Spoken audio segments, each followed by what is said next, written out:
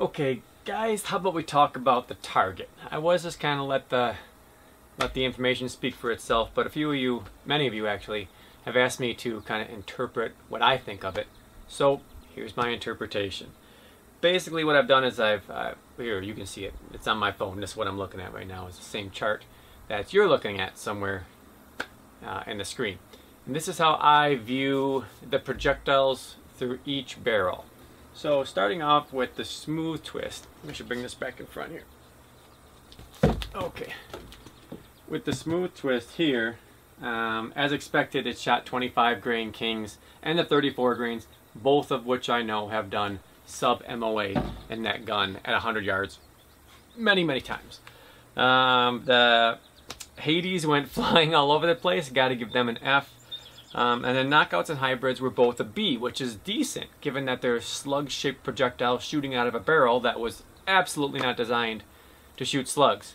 So what do I think of this system I put in place? Well, basically what I've done is, if it has an A, that means it either was sub-MOA or absolutely, in my opinion, has potential to be sub-MOA at 100 yards. So a few groups maybe a little bit bigger, 1.25, but 4 of them were collected in one spot, and then one just a little bit off to increase the group size into the B range, but I still think it's an A projectile. I still think that if you tuned the gun for that projectile, if you did your own experiments on it, if you did your own testing, you know, using pellet lube, stuff like that, I think you could absolutely achieve sub-MOA routinely at that distance. So the smooth twist, yeah, stick with the pellets for the most part, and if you want to shoot slugs, yeah, you can do it, but I probably wouldn't reach out beyond 75 yards with the slugs. And when I say slugs, I mean hybrids and knockouts. I am not talking about Nielsen's, H&N's, or other projectiles that are absolute complete slugs. The hybrids are somewhere between slug and pellet, and so consequently they do quite well in pellet liners, and they seem to do not as well in specific slug liners. And that could be a function of, you know, their shape and how it's weighted. I really don't know much about that. Tune into Dubber's channel if you really want to know that kind of stuff, because he has his thumb on that pulse a lot more than me. What I do have is the ability to see things and just see what works, and use my own, you know, science and experimental brain to simply see what works. I don't know why or how, but I do know what. If that makes sense. And I can kind of wrap my brain around things a little bit, but you know, full ballistics, that's Matt's arena. Moving on to the next one, the STX, and this one again, it's a pellet shooter. And it was fair with Hades, fair with all kinds of slugs, but basically, if you have an STX barrel, it's going to be a pellet shooter, the same as the ST barrel, the smooth twist barrel. Going on to Slug A, which was probably my biggest surprise of the whole day. Did I hold on the right side? Oh, and I even showed you guys the wrong side. The Slug A, right there, absolutely stacked Hades and heavies. It also did very well with knockouts and pretty good with hybrids. So the Slug A is designed, though, to shoot slugs. I'm shooting pellets and hybrid pellets and ammunition made by a pellet maker. My guess is the Slug A, and to a greater extent the Superior Heavy, is going to be a barrel you're going to choose if you want to shoot primarily slugs. If you want to dabble in pellets, then yeah, you could pick it up. And certainly the Slug A showed a lot of potential for the 34 grain heavies as well as the Hades. Those both did amazingly well. A's for the Hades and A's for the heavies. The other ones were pretty good, and maybe with a little experimentation you can get them better. But honestly, I think that Hades and the heavies shooting well out of this barrel is kind of a bonus, because this barrel is made for shooting slugs. And the guys at Utah Air Guns, I know they were shooting 25 Nielsen slugs, 25 caliber Nielsen slugs out of a Slug A barrel, hitting stuff at 200 plus yards. So the reality is that those really are designed for slugs, and it's just a nice bonus that it stacked the heavies and stacked the Hades. And I'll be honest with you, I'm going to experiment with that Slug A barrel quite a bit and see if I can get heavies stable and screaming, because I think that that could have real world potential for trumping the 30 caliber in competition. 3 years ago, 4 years ago, I might not have even shared that information. I might have held that close, but I don't know. I just don't have that you know, that predator nature in me anymore when it comes to competition.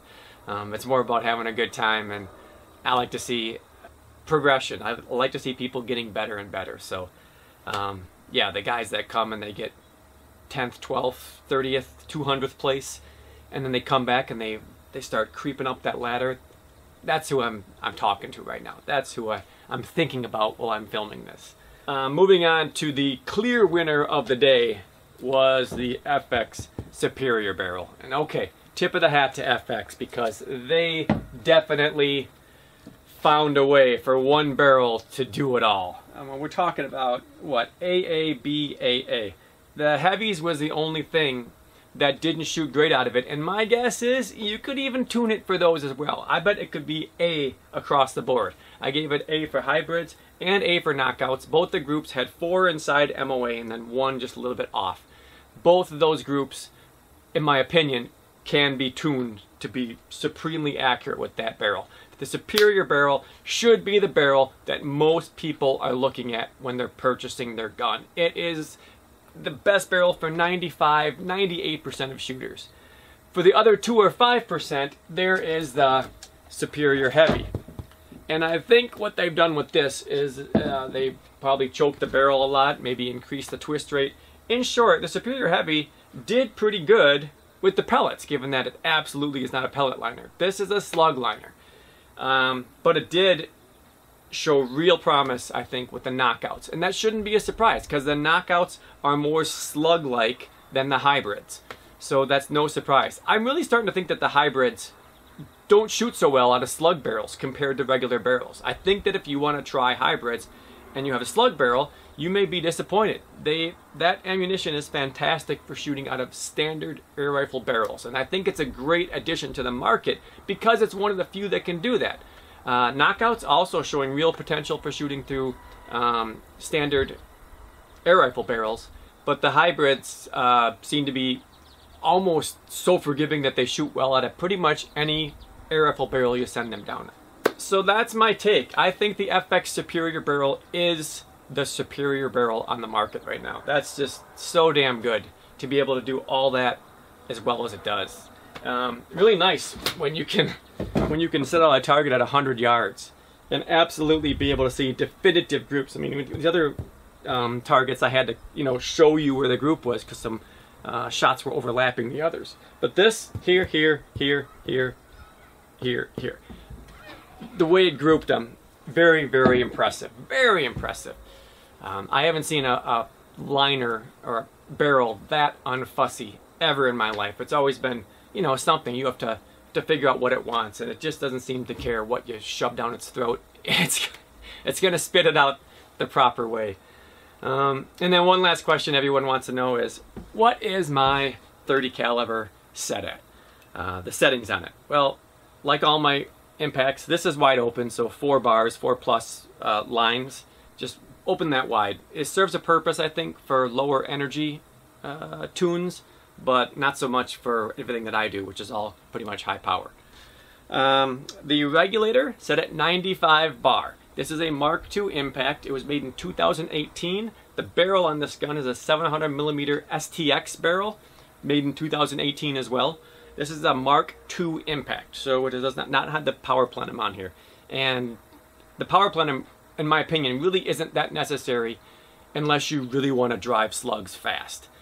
The upgrade from Mark I to Mark II, massive, humongous performance upgrade from Mark I to Mark II. But Mark II to a power plenum Mark II, I think much less. The power plenum was an addition for people who want to drive slugs hard. For anyone who wants to shoot pellets or hybrids, the Mark II regular is just fine. If they're selling all FX with the power plenum, great, more power to you.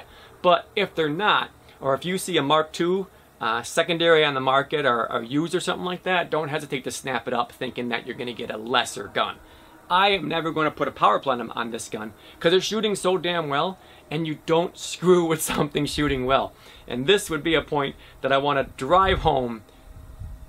Well, let me finish talking about this first. Then I'm going to drive that point. My trigger is between, like, it's pretty heavy. I like it about 1.5 pounds. I'm a heavier trigger person. I don't like the super light ones. Whenever I got a Royal or a Crown, that trigger would be so damn light. Or the triggers on a day states, the electronic ones, it's not my cup of tea. It's too light. I like to feel hard resistance, an actual spot you butt up against before I squeeze that trigger. And when I squeeze the trigger, I don't actually pull the trigger. I squeeze my whole hand. So when my hand goes on here and I take my shot, it's this. It's not this. The hammer on here is set at D. Now D doesn't mean much if you've taken out your Allen key and adjusted this part. But if you're a impact owner, let me show you how much movement I have. Right there.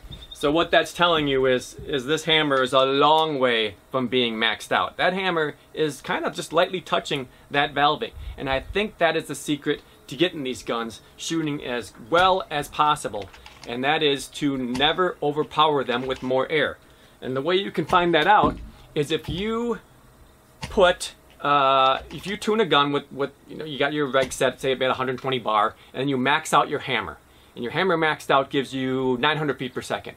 And then the next one down is 900 feet per second. And then the next one down is 900 feet per second. And then finally the next one down is at, say, 890. There's your sweet spot, right there. If you're driving more air, if you're wasting air, basically, if you're smacking that hammer, the valve, excuse me, if the hammer is smacking the valve harder than need be, you are not only wasting air, you are affecting your accuracy in a negative way. The goal is to have as much laminar flow as possible. That pellet comes out of the barrel and there's not swirling and turbulence all around it. It's nice and smooth. And when I say you can hear that, when I say when I tune a gun, I can hear if it's tuned well, that's what I'm talking about. Because turbulence creates a sound, a hiss, a higher pitch. And when the gun is really tuned well, it is just a really quiet thump out the mouth of the barrel. So there is my tuning idea, and there's really what separates the groups like this from the groups like this. It'll shoot well, certainly if you overpower it, but it can be better if you tune it properly. So, what was I talking about before? I forgot what I was talking about and had to come back to this. Oh yeah! When you have a gun that's shooting well, for the love of Pete, don't do anything with it. Just enjoy it. Look, this gun's 2 years old. They come out with superior barrels, all this other stuff. It's not beating this gun. Does it have potential to? Yeah, probably, and I'll experiment with that sometime down the road. But I'm not touching this gun the way it is. It's my best shooter, and the most disheartening, gut-wrenching thing I can do is to screw with it and then not be able to get it back to where it was. So, if you have a gun shooting well, just be happy with it. Don't be so turmoiled to try to match what you see somebody else do. A lot of times when you see someone shoot a group online, it's the cherry picked, it's the best of them. And I'm not calling anyone out. I don't even have anyone in mind when I say that. But a lot of times when you see groups posted online, you are taking their word for it, and it's best to consider the source. That's what I had always done in the past. Harry from Australia, he posts something, gospel. The guy doesn't lie. He's on the up and up with everything. And this was a forum. When I used to frequent forums, he was a forum poster. Older man, very friendly, from Australia. And when he said something, it was real. You could take it out in the field, and sure enough, you see the same thing he saw. Some other people, they just want to validate their choice, and they want to do that by convincing you that theirs is the best gun or setup or whatever. I'm saying consider the source, which is important for all information gathering, and don't be in such a hurry to scramble after the next hottest thing. If you're smiling and having fun, keep smiling, keep having fun. Don't go chasing after white rabbits. The superior barrel is showing me signs that it has the potential to dominate all other barrels moving forward. But that will require a little more experimenting to really put a stamp on that. But looking at those data, that's pretty remarkable what that barrel's doing. That's it, guys. See ya.